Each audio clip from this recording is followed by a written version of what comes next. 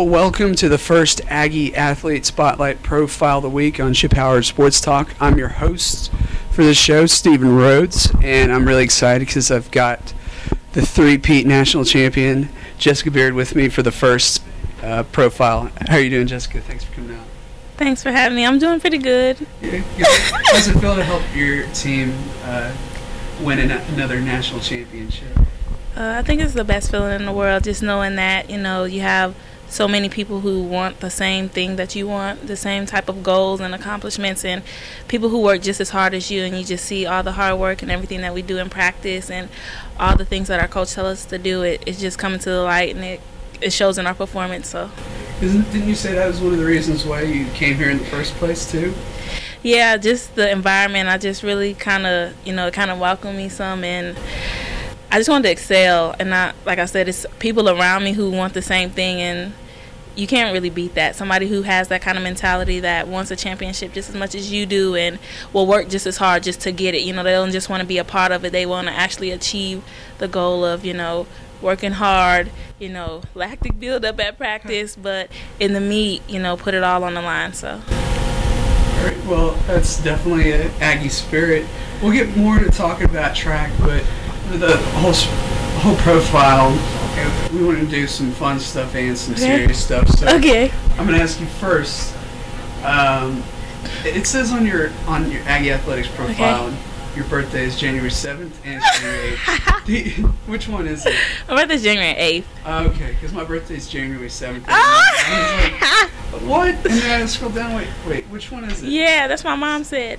Do you know it's so that you're born on the 7th? Do you know that you were born on the 8th? I was like, we've celebrated on the 8th for 22 years. I hope that it would be on the 8th and not on the 7th. So. Okay, I was just wondering that. So if anyone else is wondering that, that's the answer right there. Okay, so you're from Ohio. Yeah. How often have you been able to go back and visit? Has it been like every summer, part of summer? And how much do you miss home? I try to get back to Euclid every summer if I can, if possible. Last year was my first summer off since like 11th grade, and so I was there the whole summer just loving it. It's not as hot, which I love. I can appreciate that. 70s feel great to me. I don't need 100-degree weather all the time, but I really do miss home. The food is so much different. The environments are different. Just like when I came here, I was saying pop, and people like, I don't know what that is. And they're like, oh, Coke, oh, soda. Yeah. So I was like, oh, that's weird. Y'all are weird. Y'all calling it strange things. It's called pop. So I don't know. I kind of, miss it. My friends, I came so far from home, but at the same time, that's what Facebook is for. That's what Twitter is for. My friends are following me. My friends are on my Facebook, keeping up. Skype. Yeah, Skype, all those things. So, of course, I miss home, but at the same time, this is also my home. Yeah, so. That's cool. Also, I saw you were born in Cleveland. So, were you a LeBron fan, or were you excited to see him lose in the NBA championship? I'm not a LeBron hater at all. I feel like, maybe the way that he handled things, I didn't really like that. Like, how he hated Cleveland when he was growing up and things like that.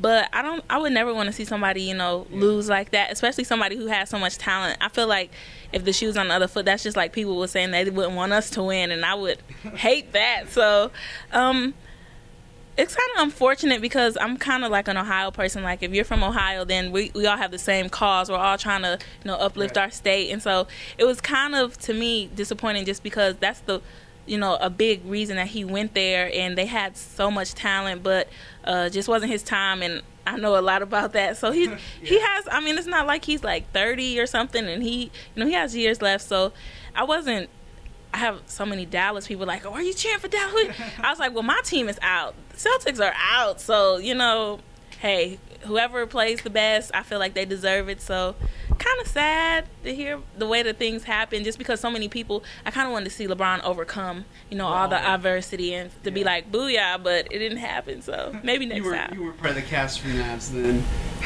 No. All right. Let's see, you're majoring in psychology. Yeah. Is that something you want to do after all the track stuff is done, or is like a backup plan, because you got to get your degree? I definitely want to pursue child psychology, like guidance counseling, working in the school system. My coaches told me I had a gift for working with children. I did summer camp, so if I could coach and, you know, kind of counsel and guide kids, then I think that would be like ideal. But I have to go to grad school, and Yeah. I just know how competitive the field is. You know, I can't just say, oh, you know what, I'm going to Europe for a week, you know, see y'all later. And so just knowing that I can always come back to that, and having my degree, and, you know, getting it in December, and being able to go to grad school later, and hope I'll save up enough money from all these endeavors and just pay for it later. So Okay, that's a cool plan. Here's just some rapid fire stuff. Okay. Who's your favorite athlete? my favorite athlete, oh, it's so hard. I know. I would have to say I wouldn't pick somebody from our era. Somebody who's probably like originated, especially like in track and field anyway. I'm a big Jesse Owens fan. Just, you know, he's not from Ohio, but that's where he grew up from.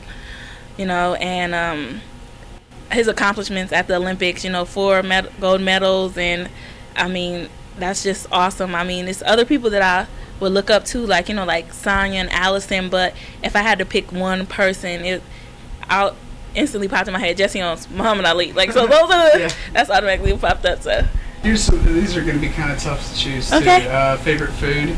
cheesecake. Okay, that's favorite TV show? Oh my goodness, that's so hard. If I had to go from right now, big Law and Order, SVU, big Olivia fan. Favorite movie? Oh goodness, Love Jones. Okay. And favorite musician? Musician. Ooh, Kenny G, big Kenny G fan. Okay. I've heard it both ways from people on track. Do you like to run? I like to run when there's competitions. Outside of that, I actually like long runs. Like all last summer, my first summer off, I was up 28:18 and back down Luther West, and, you know, running for 20 minutes. It's kind of, especially listening to music, it's kind of like a stress reliever. Like, or if you just want to release, I don't know, some good energy, I like doing that. Other than that, like, if I'm late for class, I don't know if I'll run there. Like, I might just be late. Outside of those things, And not in the 100 plus degree oh, heat. definitely not. You know, I'll take the elevator before I take the stairs. I feel like I do all my workout in practice, so I should take it easy the rest of the day. So Gotcha. Okay. Something I just saw today, and just tell about how this feels. Being only the 3rd female in NCAA history to sweep all 4 NCAA 400 meter and 400 by 4 meter races in 1 year. And I think that's outdoor and indoor, right? Yes. Yeah. How does that feel, just to be? I mean, it's just an incredible accomplishment. It's pretty awesome. I mean, I just found out today as well, so we're on the same page. But knowing who the athletes were, and just, you know, remembering that so many people they had a big impact on, and so for me, knowing that I'm in the category with people like them, I just feel blessed, really. I'm just excited about it. I didn't see who the other 2 were. What did Mr. Price tell me? One of them went to Texas. Texas Tech. I can't remember the first one. Do you know who the 2 other? It was Suzanne Reed. Suzanne Reed went to Texas. Trisha Harris was Okay. So That's looking not- in the book, if you look at the Big 12 and you look at champions and stuff, you'll see like Suzanne. That's what I saw when I looked in it. And so, like, immediately when he told me, I was like, wow, that's what popped up. And I was like, that's really an amazing accomplishment.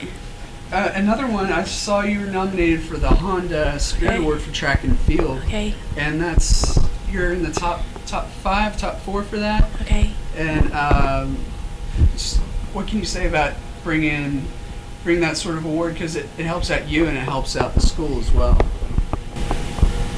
Like I said, just another exciting thing to learn about, and anything that can just help bring light to Texas A&M. And I mean, we've done it on the national stage, but to know that, you know, the little things are going to be taken care of, and, you know, people are looking at, you know, not only, you know, the feats that our team has done, but also like the individuals and the hard work. So it just really makes me happy to know that people are recognizing just, you know, the things I do and the things I do for my team. And I saw that like Lisa Knoll and one other track person, Colorado Behringer, were people who have received it, and I just remember them, and their feats were awesome. Like, you know, just watching them double up and break American records and stuff. So just to be in a category with women like them is just an amazing accomplishment for me.